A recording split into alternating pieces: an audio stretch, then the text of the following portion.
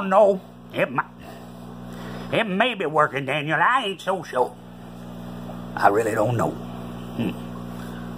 Ain't like the old days, you know? Things are all newfangled. I hope we get this right. It's our first video. So I said to myself, since so many people are asking questions lately about this particular subject, maybe you should do a video. So here it is. Hey everybody, Daniel, mad scientist, some people know me by that. Hypnotic Aquatics. I breed angelfish and fancy guppies. Been doing it for a long time. The big question here today that we're going to talk about is, how do you artificially hatch your angelfish eggs?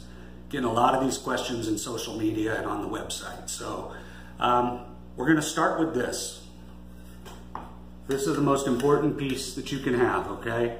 Hobbyists, you can pick this up at Walmart for about $5. Be full of pickles. It's a gallon glass jar. It has to be one of these glass jars. It can't be plastic. Don't ask me why. I think maybe it's got something to do with BPAs or... Anyway, it's not as effective, okay, when you're first hatching them. So get yourself a good glass jar, gallon. You won't need the lid.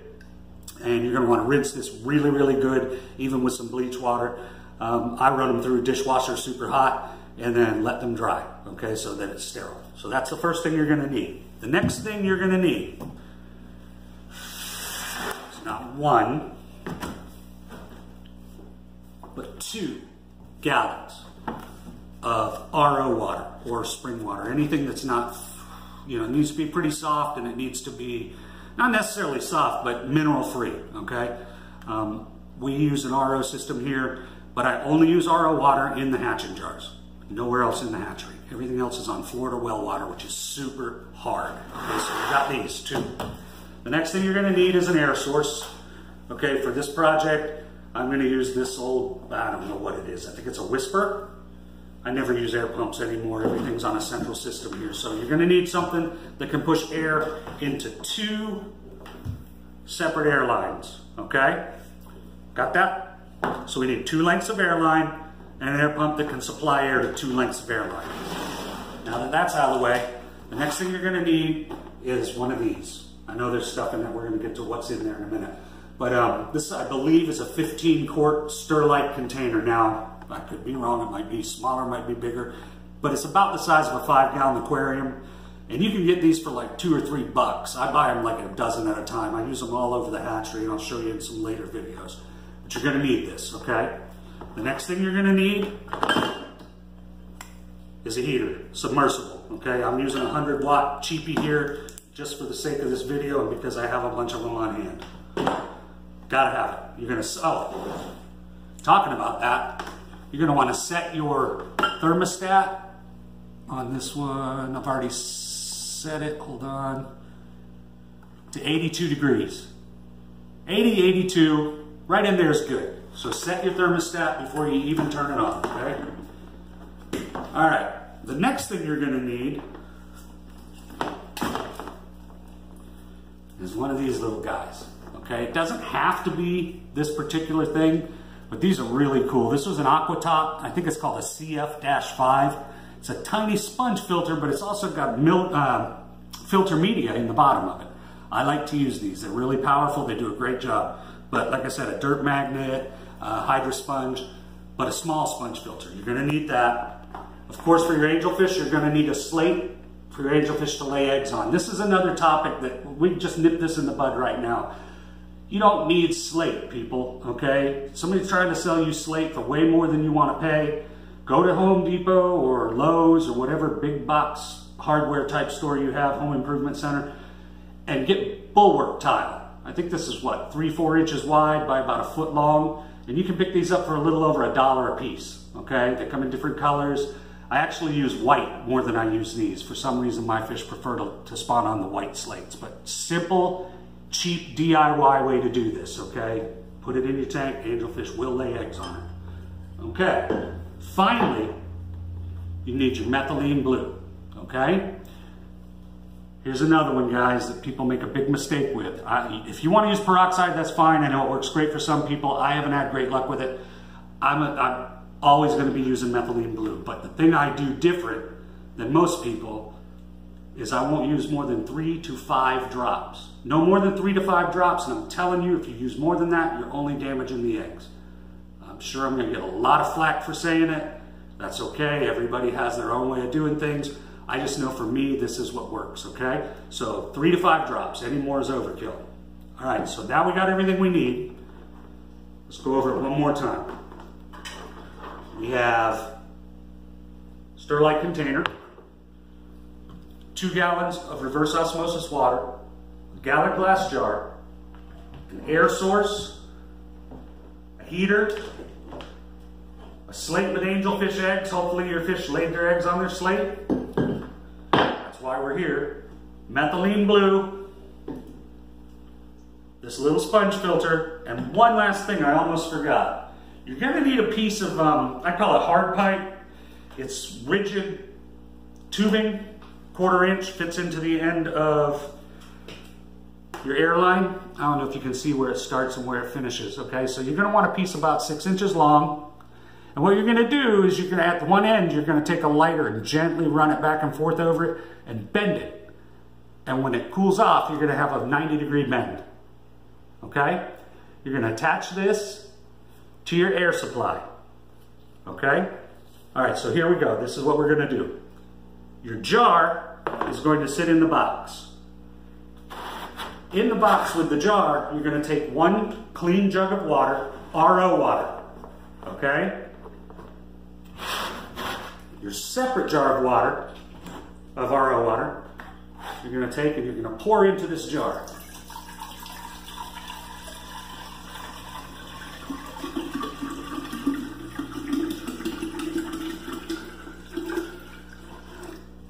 Now I go about halfway. I'm going to take my methylene blue with my eyedropper. And folks, I have really shaky hands, so there's 1, 2, 3, 4. 4 is good, okay? So you got your 4 drops of methylene blue in there. Take the rest of your RO water and fill the jug to about an inch, or the jar, about an inch to the top. And you're done with that for now. So go fill this back up with RO water because you always want to have an extra one on hand. Now, into this box, we're going to add a heater. We're going to add our sponge filter. Sponge filter is going to be connected to an airline. The second airline is going to contain our piece of rigid tubing that we bent. That one goes in the jar. Okay, so you got an airline in the jar with the rigid tubing, and you're going to have an airline. Let's just go ahead and do this. It's wet. It's wet because I keep them pre-seeded. All right, we'll talk about seeding stuff and whatever you want to talk about. We'll talk about that in a later episode. All right, so we've got that in here. Let's go ahead and, my plug's over this way, so this is kind of stupid of me. Bear with me a minute, folks.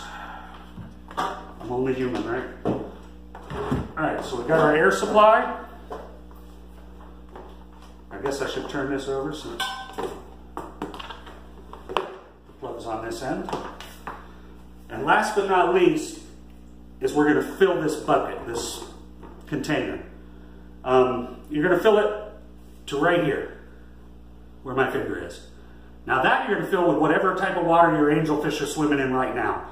If it's tap water that you've treated, if it's well water, whatever your fish are swimming in that you want to acclimate all of your fish to swim in, that's what you fill this container with, okay? So if you'll give me a minute, I'll fill that up. Actually, we'll just go in the fish room and I'll show you one operating, okay? Okay, so be right back. This is the way I do it, is I have these racks, as you can see, and they're plumbed with airlines, okay? And as the angelfish spawn, I will take their slate with the eggs on it, okay? And I'm going to put it in this jar that has the rigid tubing. Okay, now if you can get a close-up of that, can you get close-up with this? Can you see how the air is bubbling over this slate? That's a little bit more than you want, okay? So we're going to adjust it right about there. where you can almost count the bubbles. That's all you need, folks. Anything more than that, I think it does damage. Not good. If you notice, too, here's our sponge filter, okay? It's sitting in the sump. Now, in the back, behind the jar, is your second bottle of RO water. What's that for? Well, I'm going to tell you in a minute. Here's how it works. This is like a double boiler. The water in this sump gets up to the 82 degrees from the heater. Therefore, it's heating both your gallon jug of water and your jar with the angelfish eggs to the same temperature. Now, every day, you're going to want to siphon off the dirty bottom of this angelfish jar very carefully. Don't expose the eggs. And replace that water that you took out with the water from the RO jug. Okay? Now, as that thing gets lower, put a new jug in so that it gets up to temp. After the angelfish fall off the slate, after the eggs, they become wigglers and they fall off the slate, stop adding methylene blue. Don't do it. You're doing more damage than good. And once they're wiggling and on the bottom, we're going to do a whole nother episode on what to do from there. So I hope this helps. I know I don't have angelfish eggs in there for you to view, but I did that for a reason. Okay, we're going to cover that in another episode. There's a lot of questions about taking them out of the water, keeping them in the water. So we'll cover that in a later episode. That's going to do it for now. I hope that I did okay on this video. It's our first one, and that it was helpful to all of you. Give me your feedback. I'd love to hear from you. Thanks again, Daniel, Hypnotic Aquatics. Have a great day.